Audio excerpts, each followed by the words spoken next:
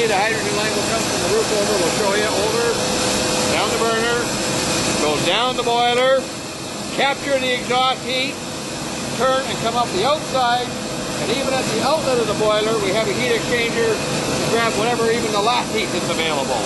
Wow. And the emissions on this stack are like 10% what anybody else can do. Wow.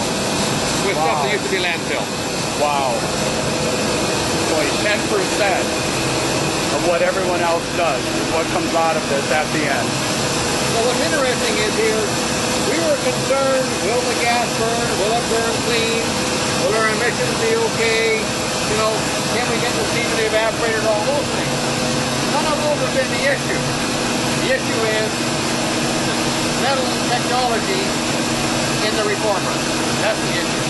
Okay.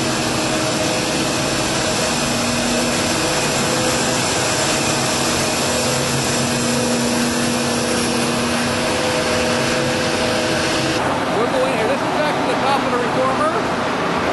And that big line over there.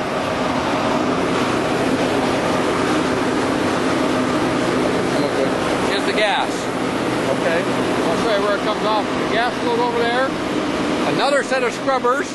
If there's any last little dust left, scrub it out. We reclaim the dust.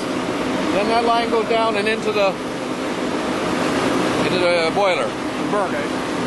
This tank here, with an elevator, takes the chemical that we recover off the bottom to reuse in the plant.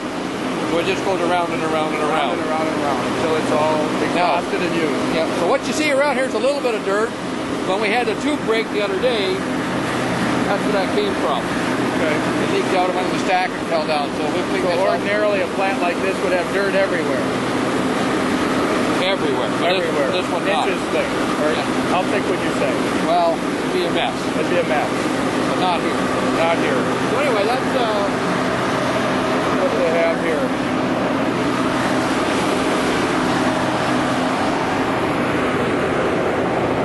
This is on the top of the building after 90% of what normally is emitted from this sort of process or different types of process comes out of this plant. 90% less. Only 10% of what normally comes out. And no liquid waste at all. Zero liquid waste goes into the rivers here. It's normally a plant about twice this size is pumping 15,000 gallons a minute into the local waterways of Lake Superior. This used to pump things into the lakes and rivers and no longer does.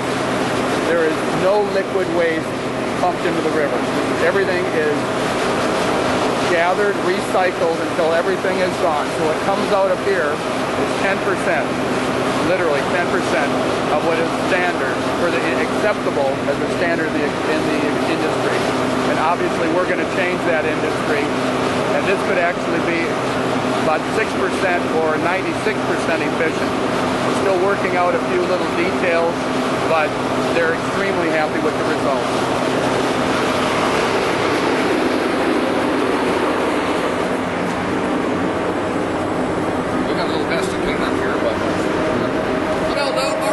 Got bigger than it here. Okay, the vent valve, but off the top of this big vessel here is the line that goes upstairs, and the gas goes off, and the chemicals recovered. Okay, that's the top of the tank right there. Everything's always working if the reformer were to trip out or the boilers are shut down. You can't shut the reaction off, so we would have to vent the gas. That's just the safety valve there.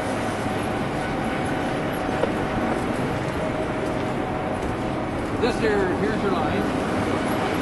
That big line there, that's the gas we make from the waste, the biomass. Goes through the cyclones, down into the plant to run the boiler. This little collection system, we take the recovered chemicals off the bottom, up in the bucket elevator, puts it in the chute. We also have a line here that we can refill the thing when we want to start up.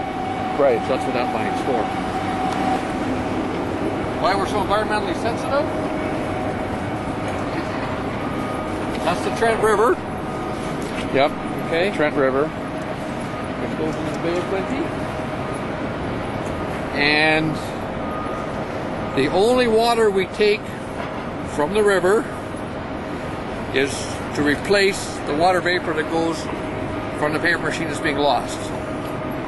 Every other drop of water is recovered around and around and around, and we discharge nothing to the river. Yep. So, and this process here allowed us to continue to do that, Yep. which is a big, big bonus. Environmentally, it changes the industry. Changes the industry. So, it's a huge, and hauling your waste away, burying it in landfill, and discharging your other half of your waste in the river, it's not acceptable for today. It's not. It's not. We can't do that And if you can anymore. and if you can do it economically, there's the win. That's the issue. I'm going to do a little scanning of what you have here, what your process. Lots of different wood products, obviously, going into a We use paper mill. We use 60% wood and 40% recycled paper Okay. to make our paper, which is corrugating medium, which is 100% recyclable. Okay. Wow. With a zero discharge. Wow. So here you have an industry that supplies a product that's 40% made from recycled and 100% recyclable with zero discharge to the environment. Wow. Who touches that? Nobody does. Yep. The one other thing, when I was on my way in here, I stopped at a gas station, and I was just looking, when I was looking for the plant, I talked to a gal, and I might stop by there again to talk to her again, but she was so surprised and impressed that she hasn't smelled any of the fumes that they used to smell in the area. So not only does it not pollute the river, what we're putting out here is, what did you say, 10%? Of normal industry standards. Of normal industry standards. Yep. And she said she hasn't smelled any of the strong odors. No. They're just gone. Because it's all 100% contained. So our goal Or here 90% contained. Thank you. And what is your name again? I'm Gary Hodgins. I'm the general manager for Ramtac, and this is my baby. Yeah. Thank you, Gary. There you go. What else you'd like to see while you're here? Thank you for the tour. No, I'm actually good, and I'm going to turn the camera off now. Okay.